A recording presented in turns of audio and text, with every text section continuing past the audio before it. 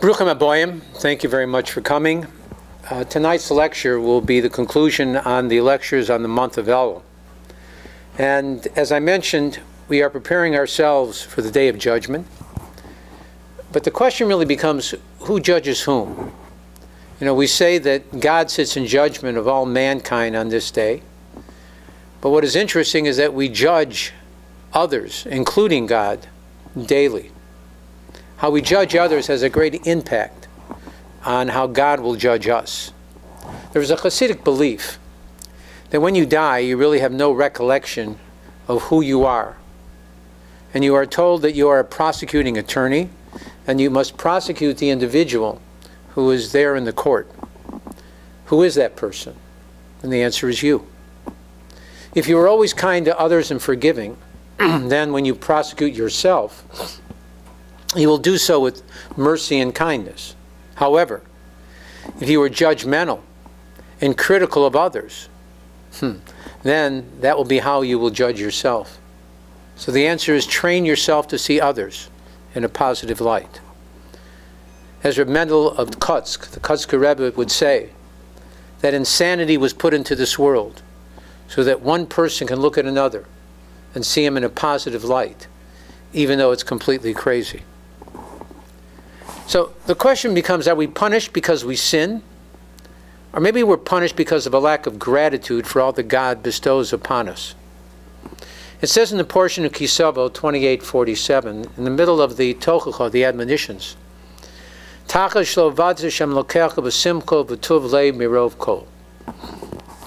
you did not serve the Lord your God with happiness and a glad heart from an abundance of everything. We see with Achov, who was an evil king of Israel and who was an idol worshiper, that when his troops went to battle, no one died. On the other hand, when the troops of King David went to battle, they did die. The question is why? The answer is because there was peace and brotherhood, happiness among Achav's followers, whereas at the time of David's reign, there was not. When God sees that his children are happy and getting along well with each other, even if they disobey him, he doesn't punish them. However, if they are angry and contending with each other, then he does punish them with what they deserve. It's much like a human father who is hurt much more when he sees the children arguing amongst themselves rather than arguing with him. We need to always remember that God Almighty is our Father. He loves us, and he wants us to succeed.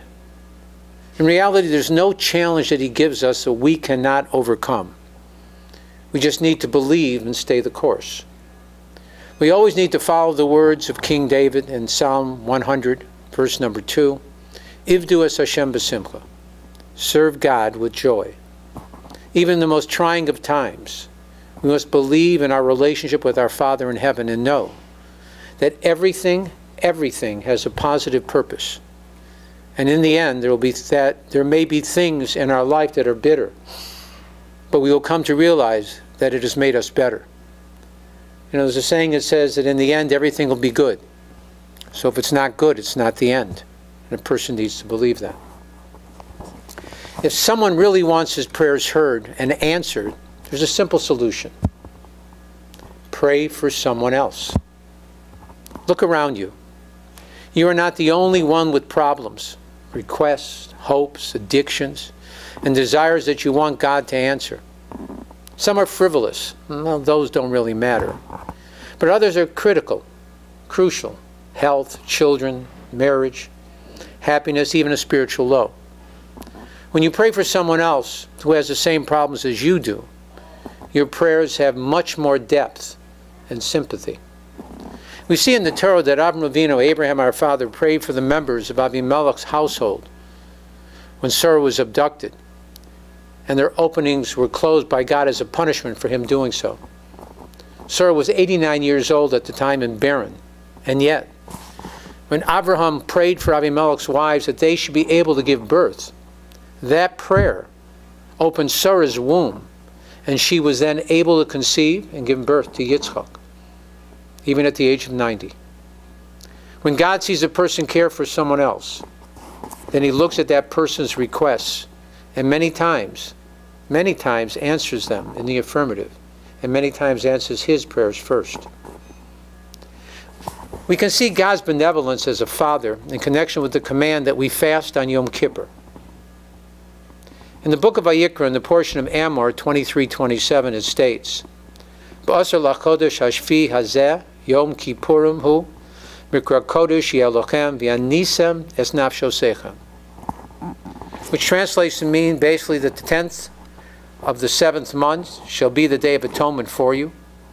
It is a sacred holiday when you must fast. But what's interesting is then in verse 32, it states, the word for fast is used again in the verse. V'nisem es nafshosechem b'tisha be'erev me'erev ad erev. And that you shall fast on the 9th, from evening until the next night. But the question becomes, we only fast on the 10th. On the 9th, what we do is we eat. So why does the Torah use the same term, v'nisem, fast, for both the 9th and the 10th? What the verse should really say is, one is commanded la'achol, to eat on the 9th, and v'nisem, and fast on the 10th. So why does it say the word fast for both the 9th and the 10th?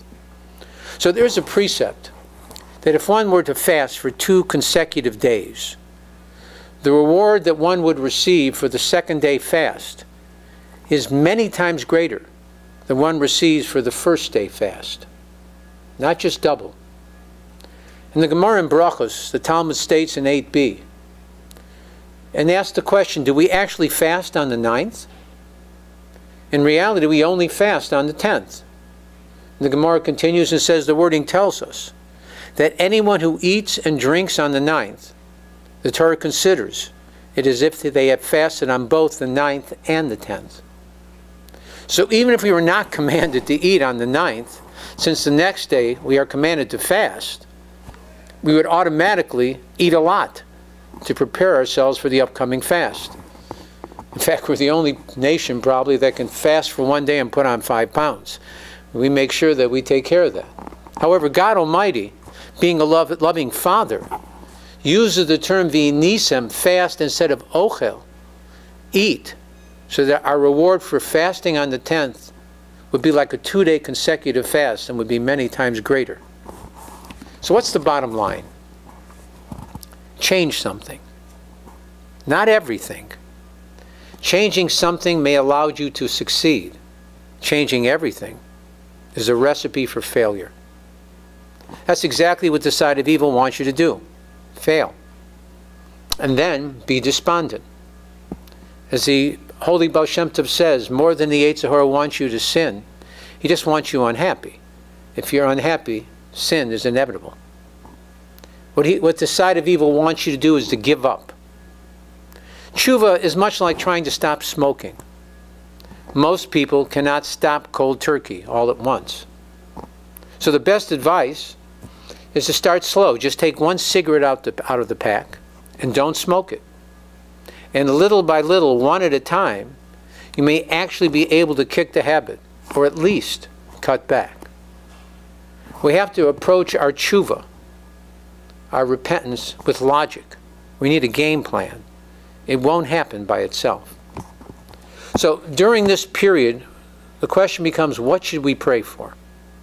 Pray for others, friends, family, even strangers, and maybe especially strangers. But most of all, pray for the Shekhinah, the divinity of God, that can come out of exile. Because we know that when we went into Galut, when we went into the exile, the Shekhinah went with us.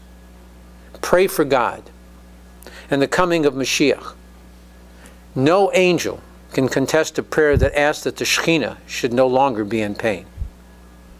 The coming of Mashiach is like a blanket that will cover all of our needs, answer all of our questions, and help us to overcome all of our challenges in life. Aksiva v'chasima tova. May you and yours be inscribed and sealed for good, and may you be blessed with a sweet and special year with the coming of Mashiach Tzidkenu, quickly and in our time. Thank you very much for coming. God bless.